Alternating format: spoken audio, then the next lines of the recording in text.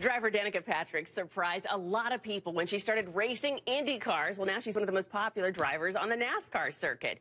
Patrick is a pioneer who knows a lot about the power of she. I started racing go-karts when I was 10 years old.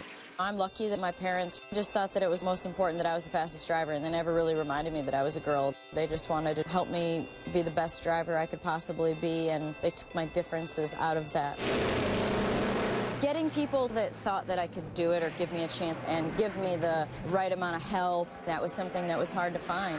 And it's understandable because women in racing generally are unproven and haven't traditionally been the ones that go out there and win championships. She has that desire that good is not good enough. She's inspired me to work harder, my team to work harder, because she wants to do this. What amazes me the most was how much she has touched all the fan base, not just one age group, but all of them. Bye, Danica. Thanks.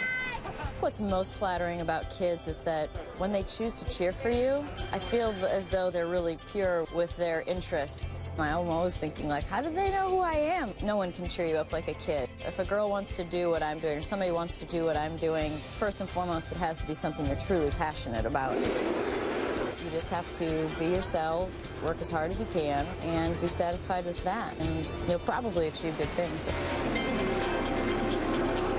She is a cool young woman.